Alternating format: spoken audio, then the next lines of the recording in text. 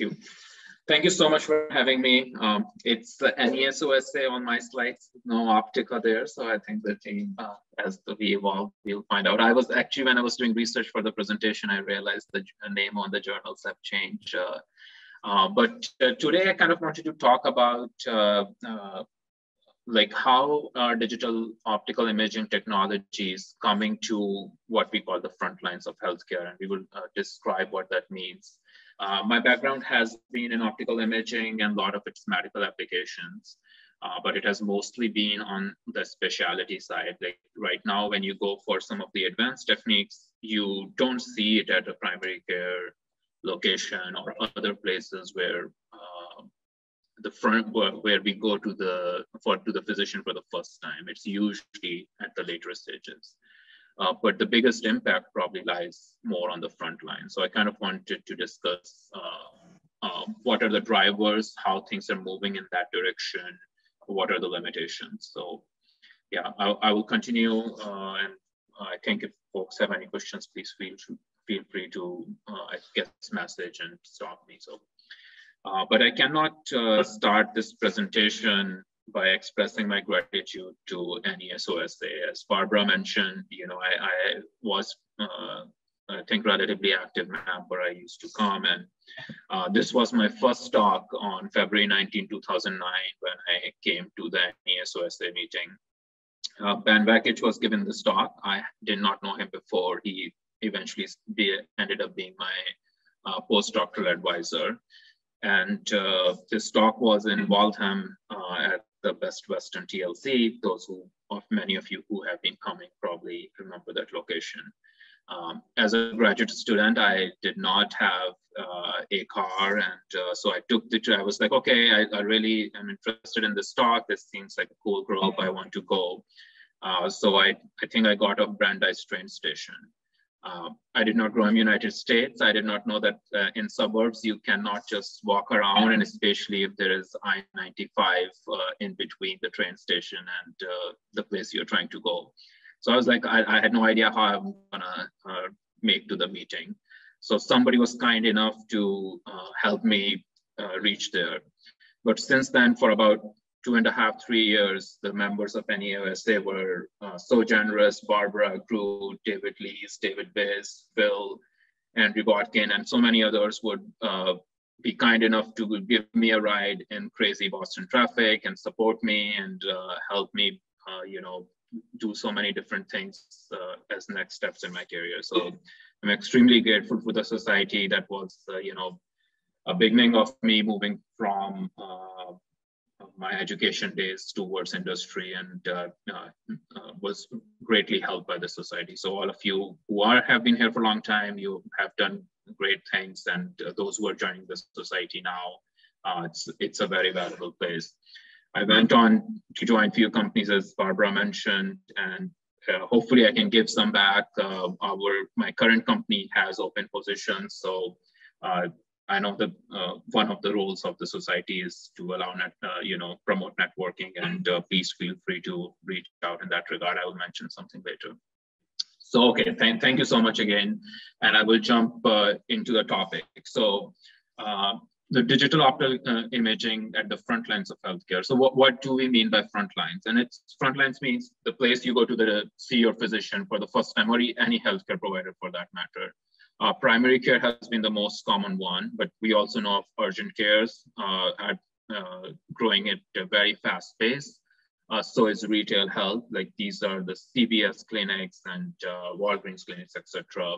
And during pandemic, we have definitely seen growth in home-based care, where people use telemedicine and try, you know, do more testing at home without going to the physician office at all. And that most people in the field believe that there will be an important role for that mode of healthcare coming in future. But we have quantitative data to show continuous growth in primary care revenue, continuous growth in number of urgent care facilities as measured by reimbursement line items, and continued growth in retail clinics, which are providing healthcare in a very different fashion. So these, the front lines of healthcare is growing. There is a strong belief that There is a lot of pressure on the specialty care. There are fewer physicians as the population is growing, especially the aging population. The front lines will be the very important aspect. So that's where the major impact is going to come from. Now, we know what we mean by imaging. There's a lot of medical imaging tools, MRI, CTs, ultrasound. Most of them currently you find in specialty care. They are often expensive. They need trained technicians to use. You have MRI technicians, you have OCT technicians, you have ultrasound technicians. And then you need specialists to interpret those images. That's the entire field of radiology. Not everyone can understand what those images show. Now, what is of interest to us is the digital optical part as an optical society. And just to put it simply, we have 2D, and the reason I said digital, because of course, any visual evaluation is an optical imaging. You are using a magnifying glass to see, any pathology is optical imaging as well. But when we say digital, we mean you capture an image and you save it and try to do something else with it. And one way to look at it is there's 2D imaging where you look at the surface, and then there is subsurface imaging where you can see below the surface and using different localization techniques. Optical coherence tomography is one of the most popular ones, I would say, one of the biggest market, which holds some technique I have a little bit of background in. So I will discuss a little bit around OCT and how it has helped in different domains and where it can go in future. So many of you are probably aware of how OCT works. I will give a very short introduction. OCT, as the name suggests, it uses the coherence of the light as a means for localization.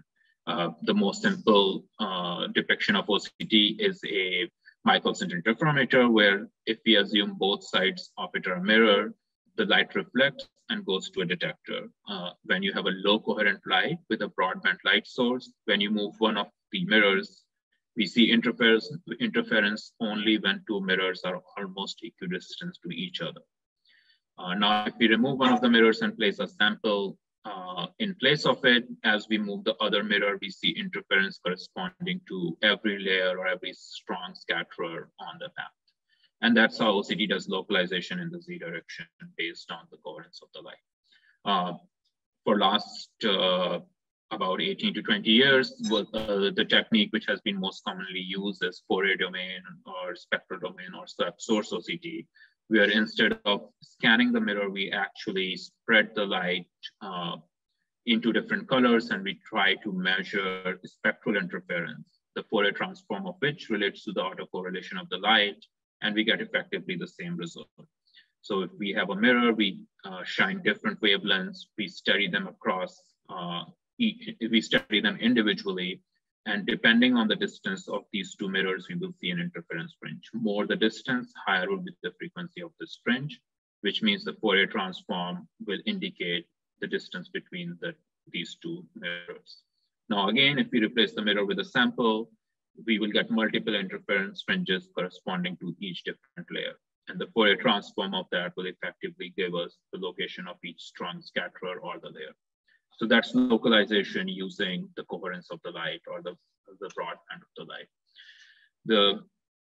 The scanning to get the other dimension, it's relatively simple. We just scan the beam on the sample and that gives the transverse localization. So that's how we can create a 3D map using OCT. Now, so there are some key technical differentiators while using OCT as a subsurface imaging technique. A big one is that in OCT, the mechanism for axial localization is very different from the mechanism of transverse localization.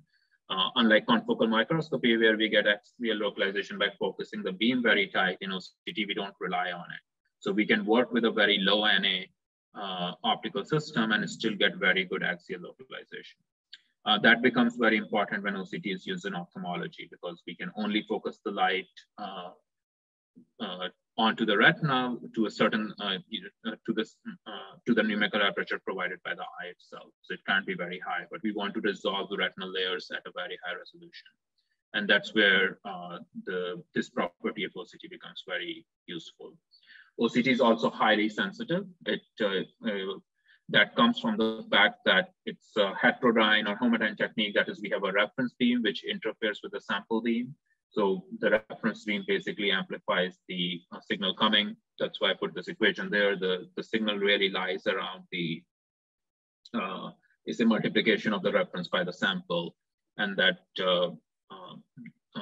allows us to see very weakly scattering light coming back from the samples, which effectively results into very high-speed imaging that becomes very important for biomedical imaging because your subjects are often in motion, so you want to image them quickly. Now, technical differentiators are important, and every technology has them, but a lot more has happened around OCT to make it successful. There are two main fields by the market size where OCT has been dominant. One is ophthalmology and another is cardiovascular imaging, and we will look at some of the examples. In ophthalmology, OCT is used to manage and diagnose age-related macular degeneration, glaucoma, diabetic retinopathy. In cardiovascular, OCT is actually used for intravascular imaging. So we put a catheter through a femoral artery, take it all the way to the heart, and scan inside the artery for specific reasons, some of which we will discuss later.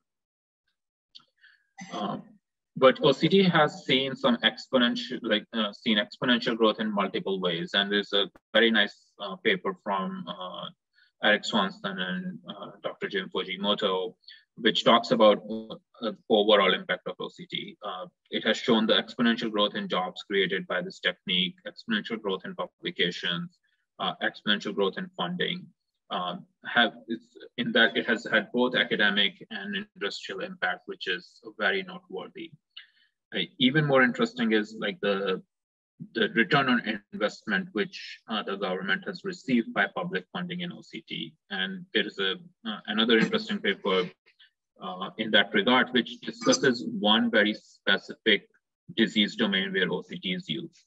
And as I mentioned about age-related macular degeneration, one of the treatments for it is to give an anti-VEGF injection. It's basically to reduce the fluid in the eye by acting as a method to reduce the vasculature in and below the retina.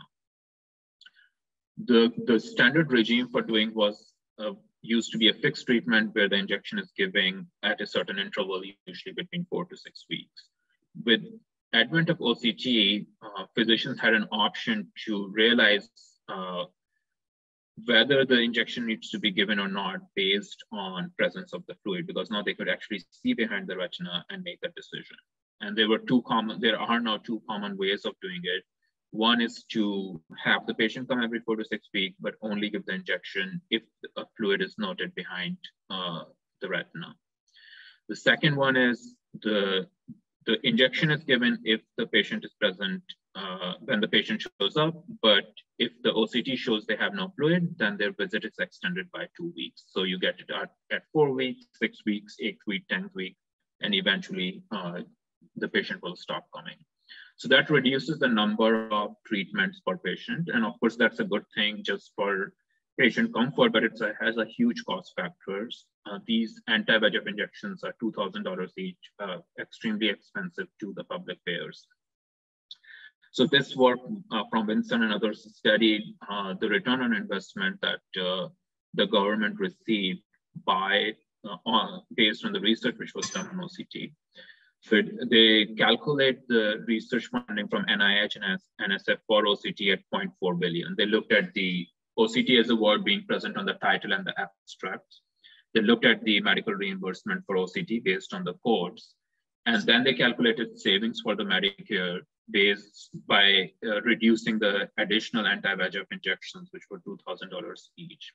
And they, with investment of 0.4 billion in research on just this very specific problem, and OCT has a lot of other applications, the government saved $9 billion. That's a ROI of approximately 2,100%. So that shows importance when a technique does come to market while initially being funded by government research, it can have a huge impact economically as well, not to mention all the patients who were living a better life.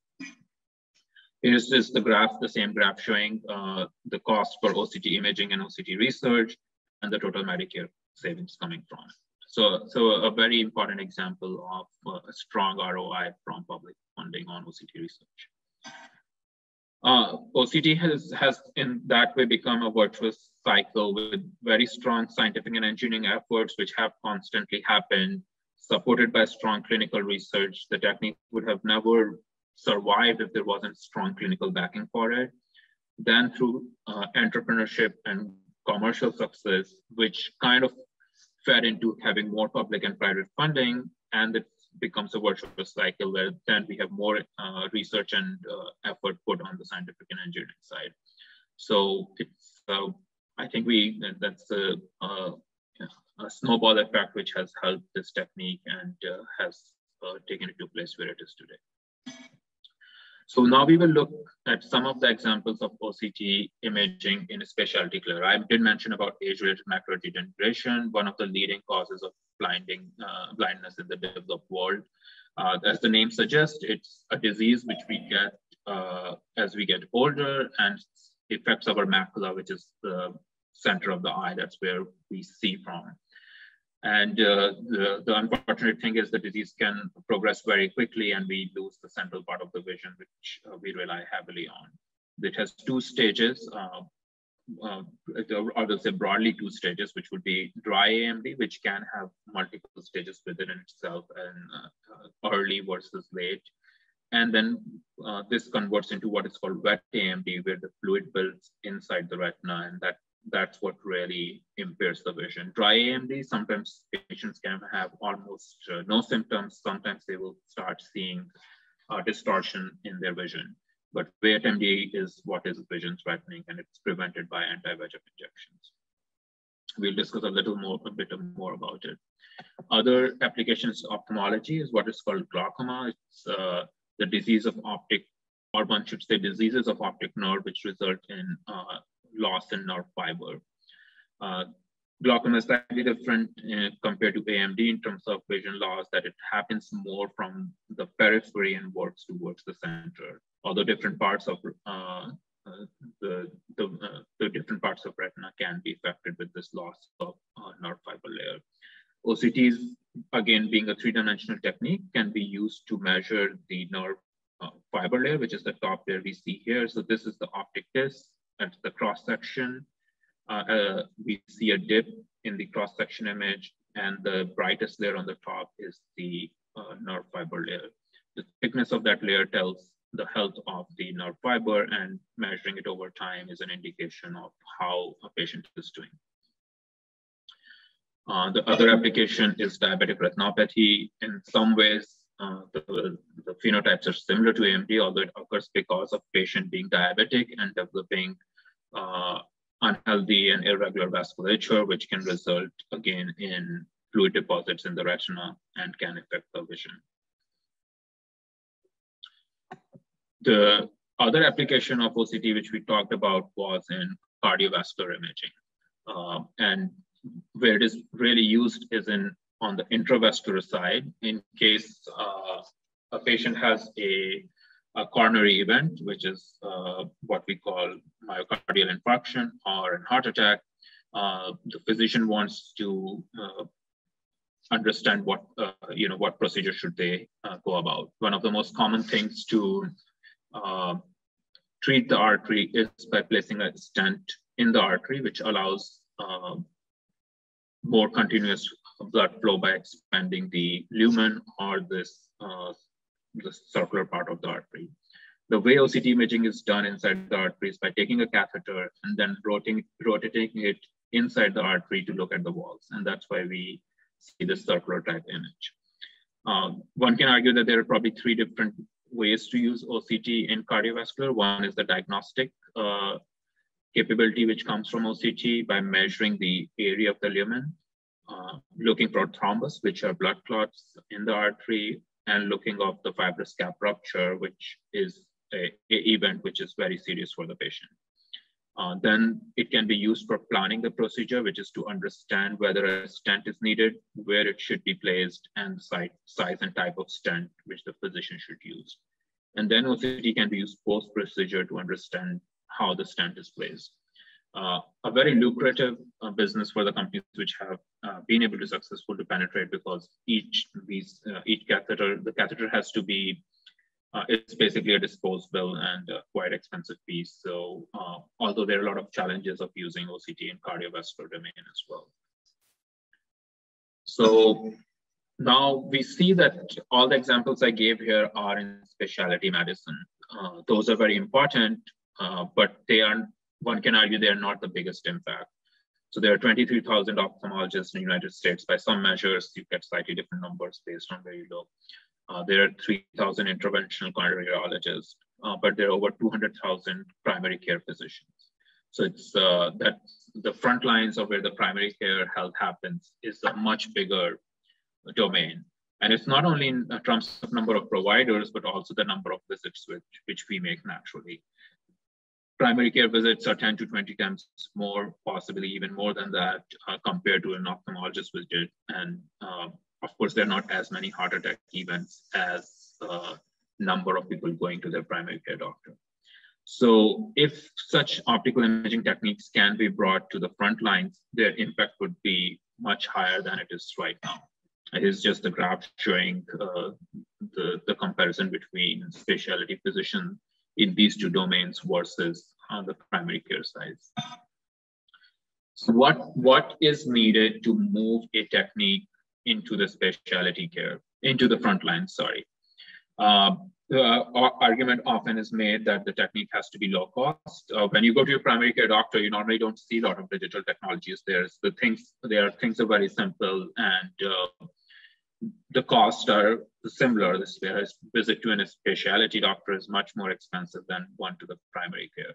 So most of the instrumentation has much stronger price pressure than in the specialty care. Then we also have to look if there's an unmet need in that domain. Like, is there a problem that a digital optical imaging technology can solve? Because, if there is a problem which we are solving, but it can only be solved in specialty care, people are not going to adopt it in primary care. So we have to look for the right problems. The workflow and efficiency is important in every kind of medical practice, but is very important in primary care, just because of the number of patients coming to the doctor. The speed of treatment, the time they have becomes even more critical. Finally, as we discussed before, we cannot rely on having experts to interpret the images in the front line. So there has to be ways to make easy interpretation of the output of these technologies. So we'll try to handle each topic one by one and see where the progress has been made and look at some of the examples of some technologies which have come into the front lines. So the low cost is a very controversial topic, one can say, and it's, we are not going to get into an economics class here, but what does a low cost system mean? And one can get into a lot of detail, like what does cost actually mean, right? Like the price of instrument is the net margin over the total cost, where the cost will be the fixed cost, the labor, and the bill of materials which go into it. Now, we often focus on what are the material costs which go into making it, which is things we are acquiring from our suppliers. And they, again, are the sum of fixed cost plus margins plus the labor plus the bill of materials. And then that trickles down to their suppliers. And one can argue, as we continue, eventually it's raw materials, labors, and fixed costs. And its raw materials are stacked with labor, fixed margins, and the fixed costs which come with them. And all of them scale quite well with the volume. And for the labor part, it scales quite well with the automation. So an argument can be made that this volume scaling becomes really important. Of course, this is a simplistic explanation, which assumes the rational behavior on each part. It excludes different kind of barriers which come in. So there's a lot more detail.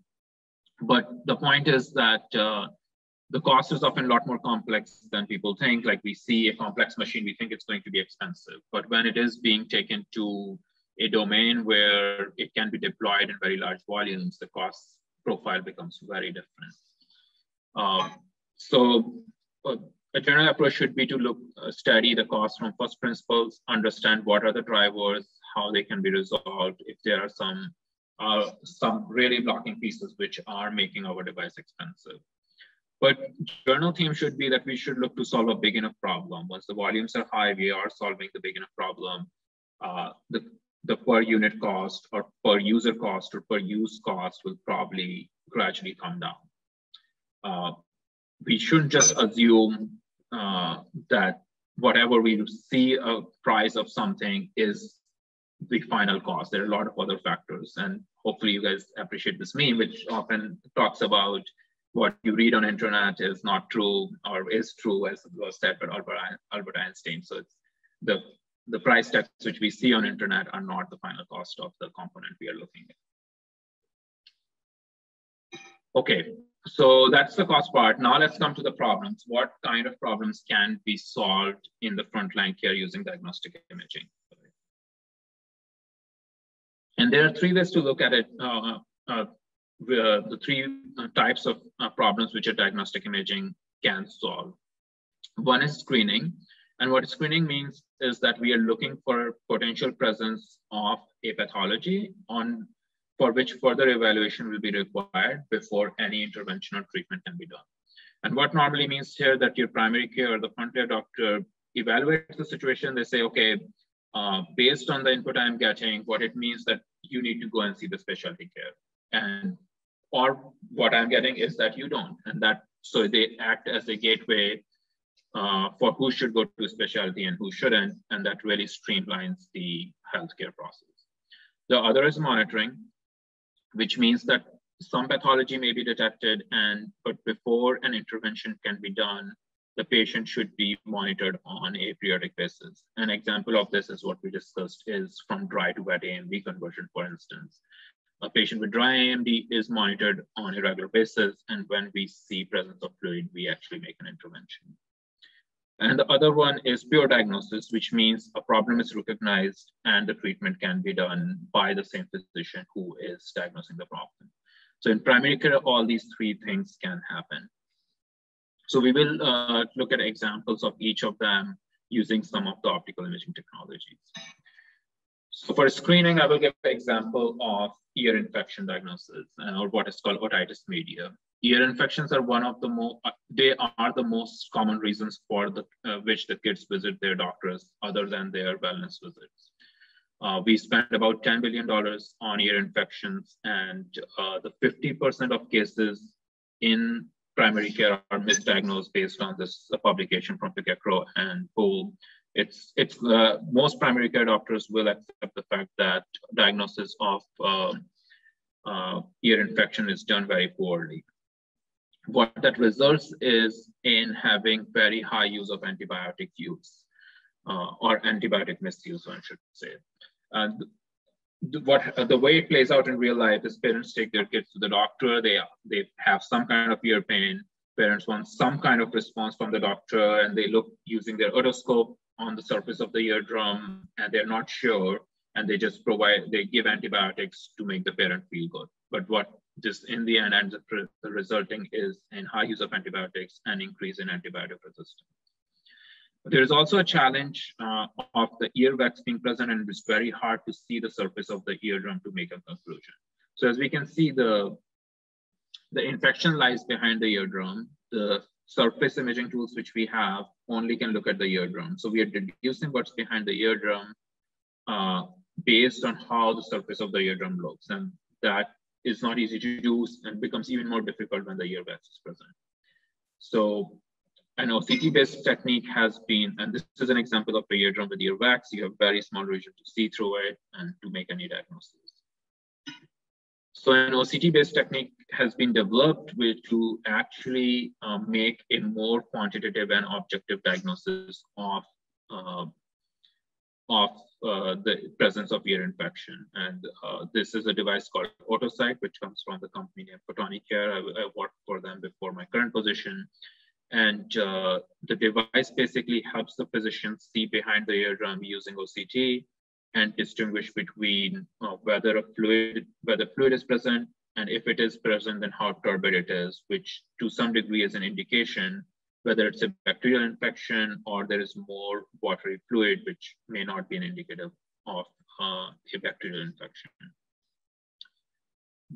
Here are some of the examples of how such a imaging technique looks. So here is the surface of the eardrum.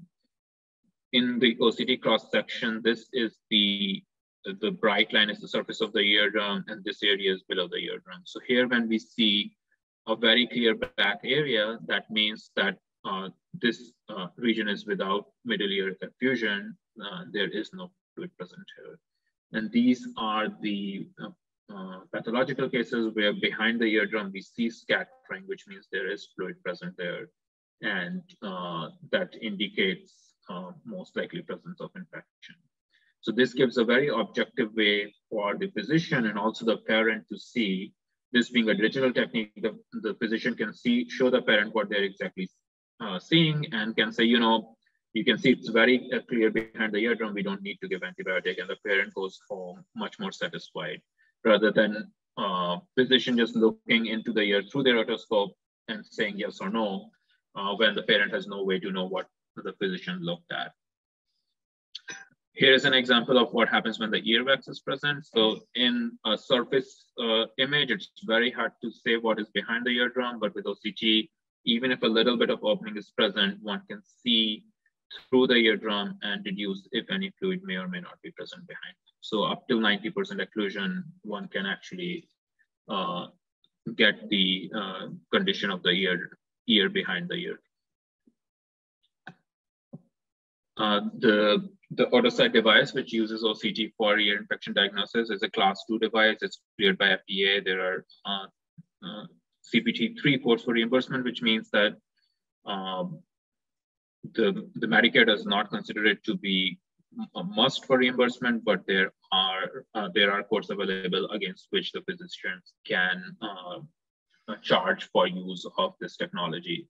And we will see these are extremely important parameters for a technology being adopted. Reimbursement becomes a key factor, whether a digital imaging technology or for that matter, any other technology will be adopted in healthcare, because physicians are spending their time, it slows down their workflow. So reimbursement is an extremely important factor. Then the second example is managing a disease from home. And I will use the example of home OCT here. And this, I was fortunate enough to work on this device, parts of this device when I was at Wasatch Photonics for Natal Vision. This is a self-operated OCT for home use. There are ongoing clinical trials which have shown for till now 90% of AMD patients could operate after a 2-minute training. The idea is for such a device that an AMD patient can have it at their home. They take their OCT images at a prescribed interval. The images are sent to the cloud, and an AI-based technology looks for the presence of fluid in the eye. And if a fluid is found, then through a well-defined logistic mechanism, their physician are informed, and then the patient can be called in for treatment. So we looked at earlier how OCT has personalized the treatment of AMD before by its use in the specialty care, but by use it in home care, it can make it even more effective. And the device is still not FDA approved, but has gotten very good reviews from the experts in the field. So in regards to reimbursement, the device did get a breakthrough designation for FDA, which is the case when FDA considers that the device is of great value. And there are CPT 3 reimbursement codes established for use of this device as well. And the third technology which we will look at is related to screening. So we looked at diagnosis through ear infections, management through home use of OCT, and then there's a pediatric vision screening product, which is based on photo screening. So the idea of photo screening is basically that we have a camera and a light source which are offset with each other. And if the light goes through the eye, which is which has perfect, where there is no refractive error. That means that the lens focuses the light right on the retina. Then we see what is a natural red reflex, a circular spot in the middle of the retina. But if there is refractive error, we will see the spot either move up or down based on whether it's a myopic effect. That means that the lens power is higher than it should be for good focusing, or it's a hyperopic effect where the lens power is less than it should be. The direction of movement is dependent on how the light source is offset with respect to the camera. So this is just an example from a journal paper where we can see that we shine the light at different on the eye, and for different powers, the light will, the red reflex will change. And then after doing some calculations on that red reflex image, one can get a rough estimate of the refractive state of the eye.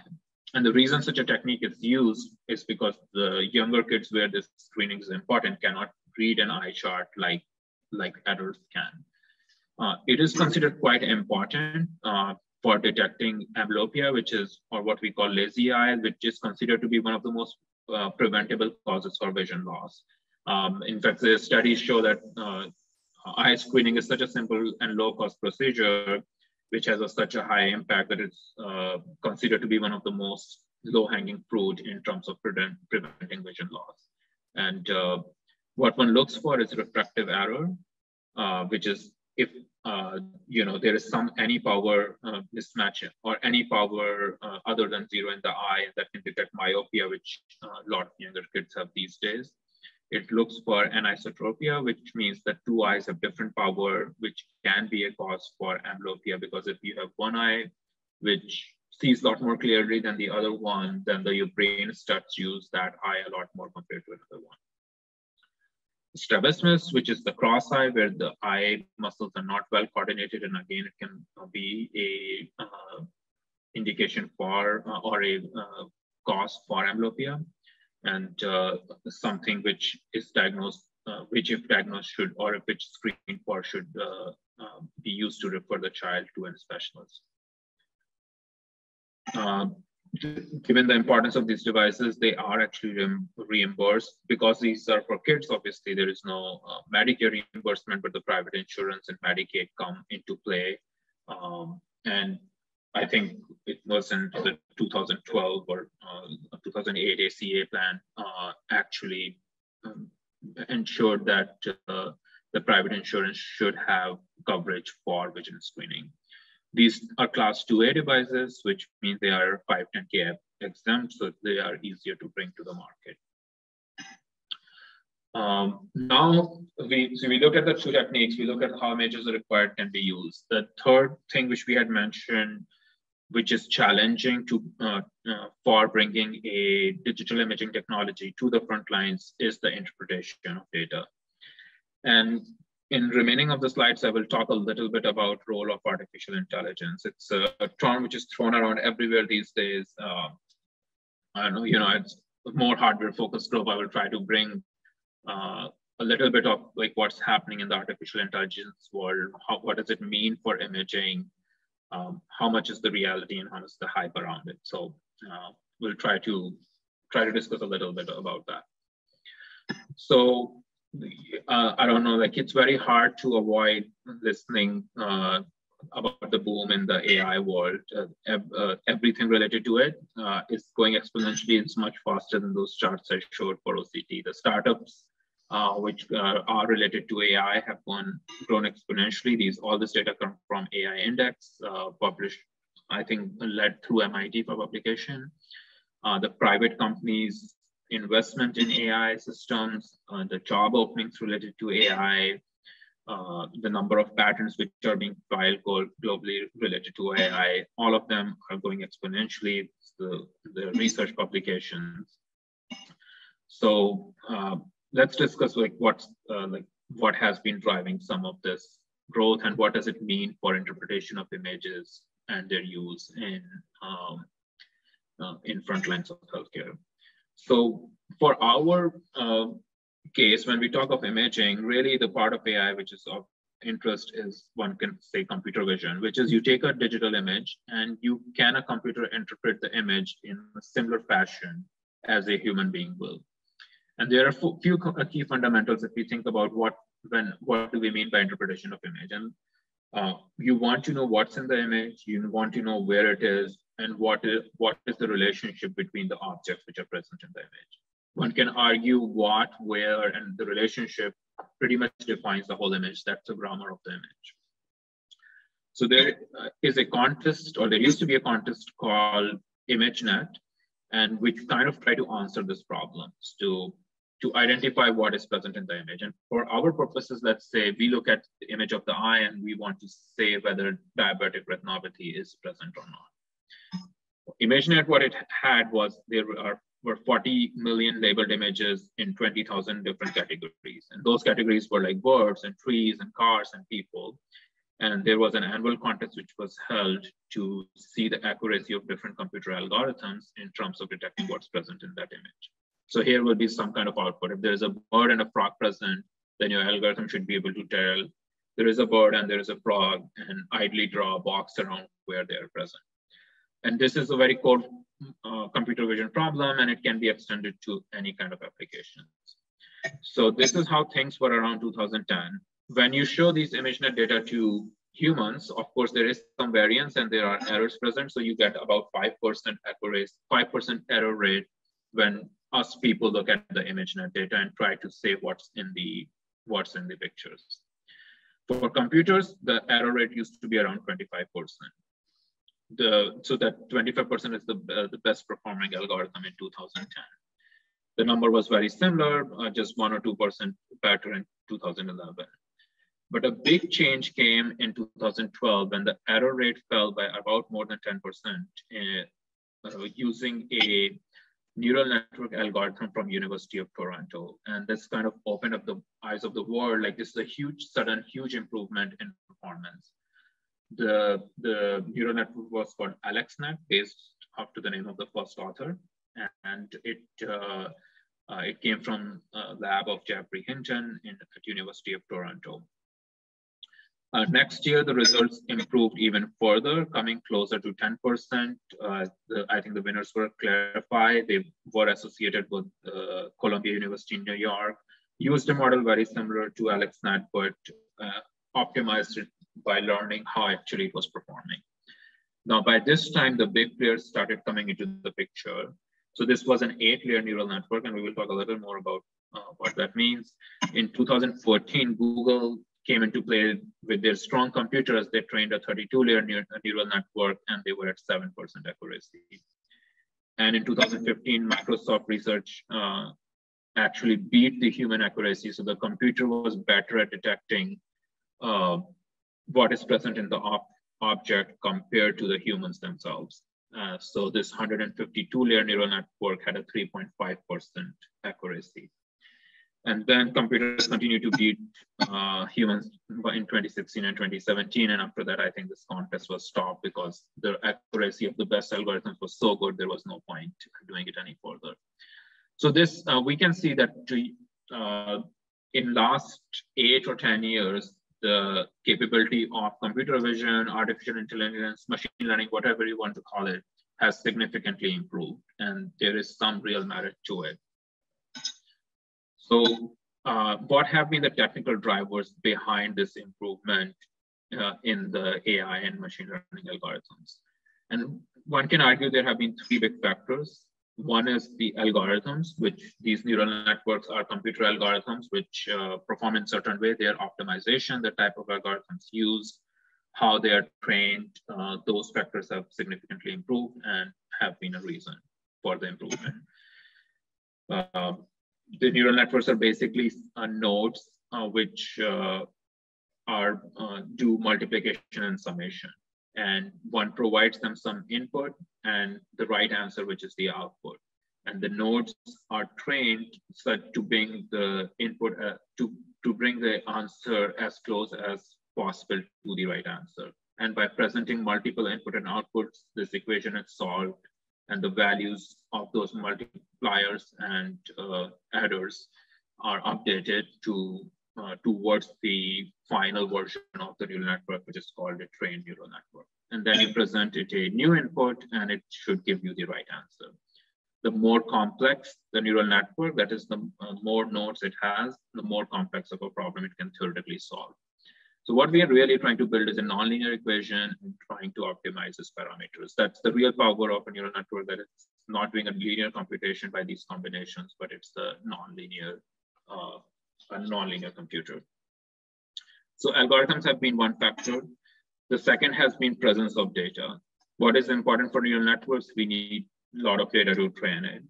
And until we had simpler algorithms, having more data did not help a lot, because a simpler neural network kind of saturates with, even if you have more data present for it. But as more and more complex algorithms were developed, having more data actually helped them. So there was a synergy between the complexity of the algorithm and presence of more data. And as we know, we have had more data as more and more things have been digitized in every different field, including in medical imaging. And the third driving factor has been the hardware. To train these very large neural networks, we need extremely complex hardware. Often we need parallel processing, and the use of GPUs has been a big factor in ability to use the complex neural network. The AlexNet paper from University of Toronto, I think one of the key differentiators there was the use of GPUs to be able to train that neural network, which was around only 8 layers, I think, or 6 layers.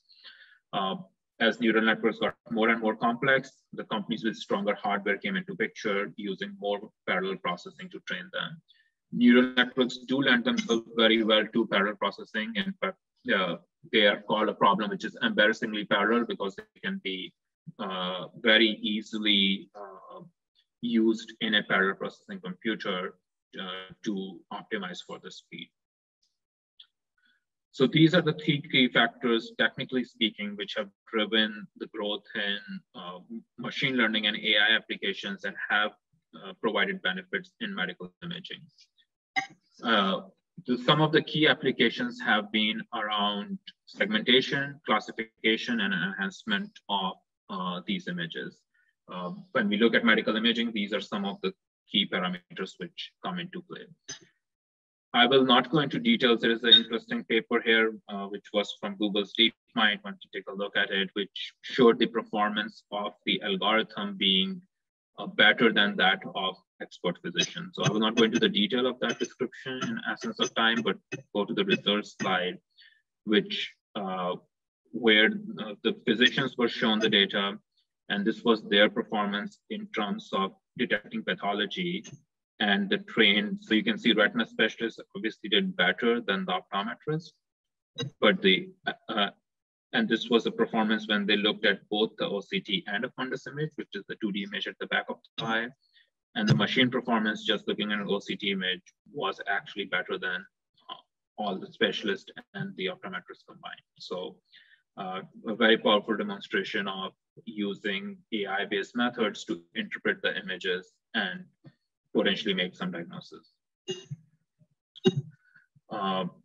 There are applications in image enhancement. This is a very interesting paper. Here is a camera output with an ISO setting at 8,000, and we almost see nothing. When we increase the ISO settings, because of low light, we can now, with increased ISO settings, we can see things, but obviously the image is noisy and all. Using this image A and a trained neural network, the authors show reconstruction of this image. So this is the input image, and this is the output image. And it's pretty mind-boggling, and there are other examples in the paper. This is basically comes from the fact of training a lot of very poorly taken images with what would be the image in good light conditions and reconstructing them. And the same idea has been implemented in medical imaging to enhance the images as well. So a lot of other examples, and again, I will jump through these so we give some time for questions as well. So some of the key examples of the neural networks are here: AlexNet, BGGNet, InceptionNet, ResNet are some of the famous neural networks. You may hear them being used around, very important for medical imaging, and are will be used in different fashions for different applications.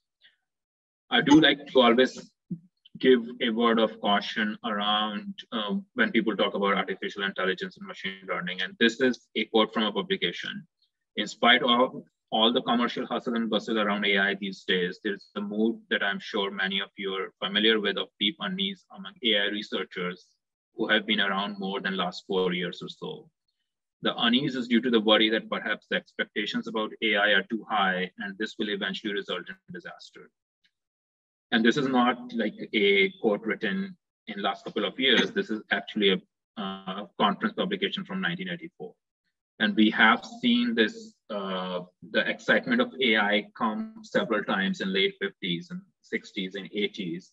And often there was a lot more hyperbole. There was some good science and good engineering, and we have to be careful around it. With that, I will say the key pillars around which we see moving a lot of specialty medical imaging technologies towards the front lines are related to one, focusing on real unmet needs, what matters to the physicians, reimbursement and workflow, making the interpretation and ease of use at the core, having algorithms or other ways to make sure that the images which are taken can be interpreted, and making sure that the cost and complexity of the devices are such that they can be adopted in those frontline settings. So this is the summary of my work. And as I had mentioned, my current employer is looking for filling a lot of positions. So please feel free to look at the website and contact me or the carrier's email if you or any people you know are interested. So that's all from my side, and I can pass it over to Hillary.